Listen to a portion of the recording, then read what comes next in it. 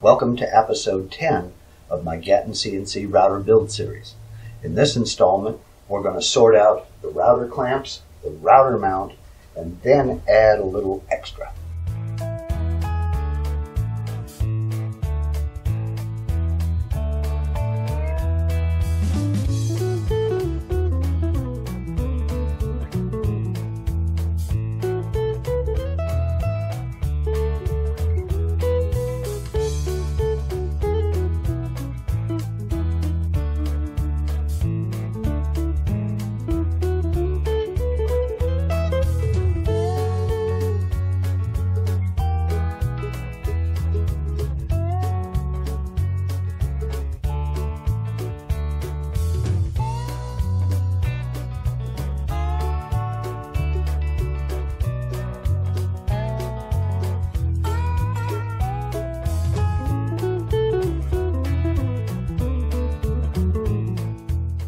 With those drilled out, what I can do is I can take one of these 1/4-20 welding tabs and 1/4-20 2.5-inch machine screw and get it all in there lined up.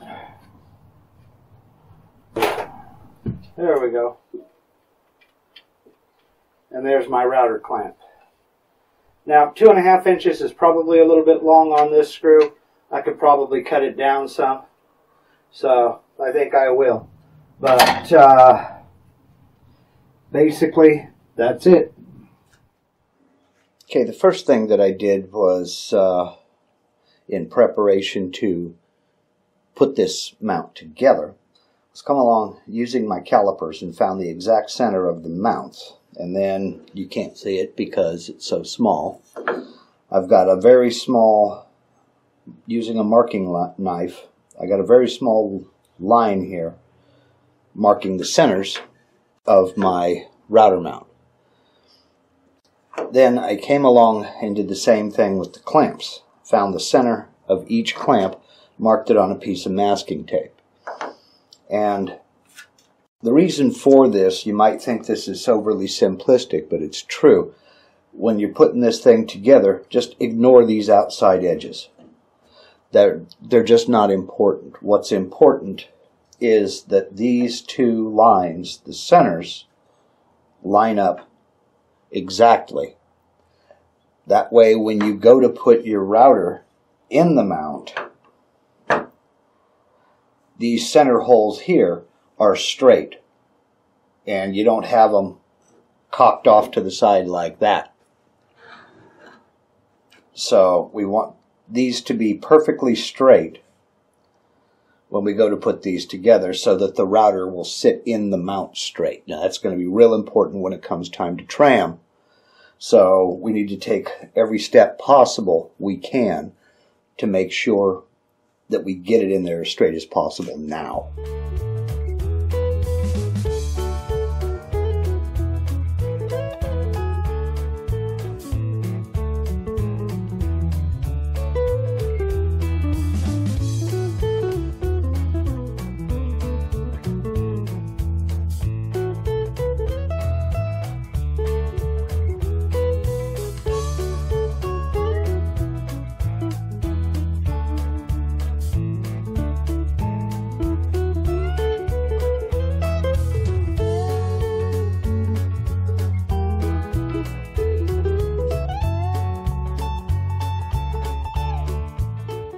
Okay, so with the masking tape removed and the glue cleaned up, there's our finished router mount.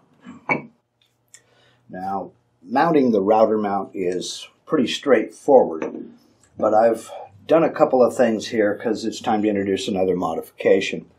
And what I did before I assembled anything, before I finished, before I did anything, was I ran a 17/64 bit through the router mounts. Now, they're a little bit larger. It's made for a 1/4-20 machine screw, and they're a little bit larger than a 1/4 inch diameter, but I went ahead and rounded up to a full 17/64 bit, just to make sure I had a little bit of clearance for the screws. And I'm using these 1/4-20 socket head Allen screws to mount it. And what we'll do is we'll go ahead and we'll figure out where we want it put. And it's going to depend on the router you use. It's going to depend on any number of things. How high up you want it off the table, etc. And the reason I chose these Allen screws is because once I get the router put on here, it's going to be almost impossible to get in here with a screwdriver and tighten or loosen these up when I go to tram the router. So by using these screws, I can take an Allen wrench and come in from the side and get to it. And if I have to trim the Allen wrench down a little bit, so be it. But this will give me a way to get in there and tighten and loosen when it comes time to tram the router. Now I've just got these in here finger tight, not especially tight, and I've got a little bit of movement here. And I'm going to want this until I get this adjusted. I want that little bit of movement. And so that when the time comes, I can get my Allen wrench in here and tighten these down. Speaking of the modification that I'm making to this, here it is. And these are some plates that I made up. They're just very simple, and I'll put a link in the description to a measure drawing over on my website. I'll write up a website article on this and post it over on my website so you can see it's a very, very simple, just a block that mounts on the side of the Xbox. And you'll see these two screws here. Now they're 1024 by 1 1/4 long, and I've recessed a couple of T-nuts in the back. And what I'll do is I'm going to clamp these up here. They sit flush with the bottom of the Z-box. I'm going to clamp these up here, drill some pilot holes, and mount them to the side of the Z-box with a number 8 by 1 1/4 long wood screw. And I've got one for each side. They just simply slide on here, slip flush against my aluminum angle there at the back of the Z-box, and then the bottom sits flush with the bottom of the Z-box. So I'll go ahead and clamp these in place and screw them on.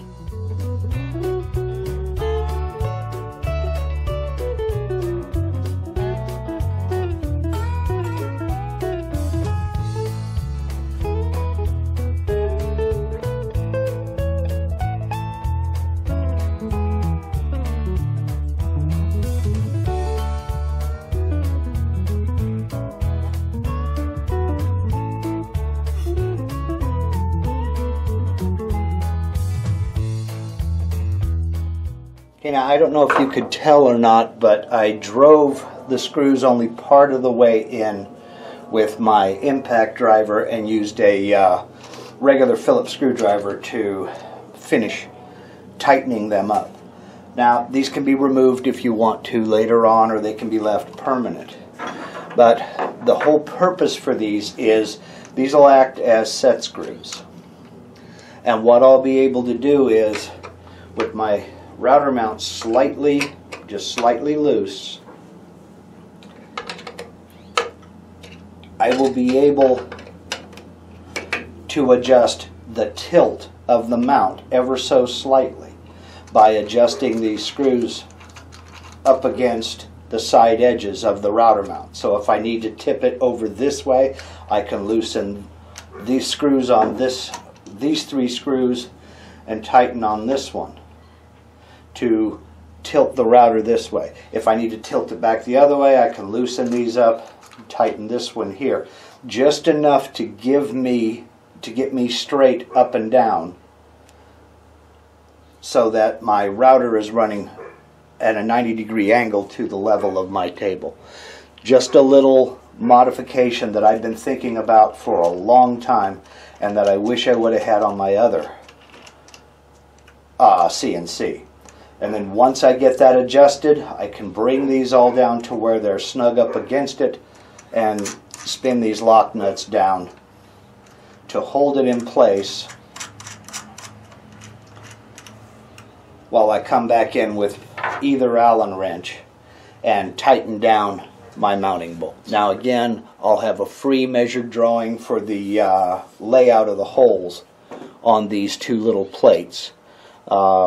Free, available over on my website in the accompanying article. Now a little earlier I said that I was going to be using these socket head cap screws, and I'm going to file this under looks good on paper. I'm not going to be using those screws because what I forgot about was a little feature on the router that I'm going to be using. This is a Porter Cable Model 890 motor, and it has this bulge up here at the top of the router motor. And that's to accommodate the electronics in here for the variable speed. It also has these little bulges on the corners here. There's 4 of them. 2 of them is where the electronics are mounted inside, and the other 2 hold this cap down. And because of all of these bulges, much like the pants that I used to wear when I was 20 years old, things just don't fit. It didn't matter how much I ground off of my Allen key, I couldn't get it in here to tighten this bolt down. And down below here, even if I did get it into the bolt to tighten it down, the Allen wrench didn't have enough movement to allow me to progress it to the next hex where I could get the Allen wrench back in. So this was a case of cheaping out and trying to use the bolts and screws that I already had, rather than going down and getting a good old-fashioned 1/4-20 hex head, 1.5 inch long bolt, which I am swapping out to. I've already swapped it out down here and checked it with a wrench, and yes, I can get in here, and yes, I can tighten and loosen, and yes, I can get up here obviously and tighten and loosen. So we're going to call this the best laid plans of mice and men, etc., etc., etc., and swap these out to the standard hex head bolts.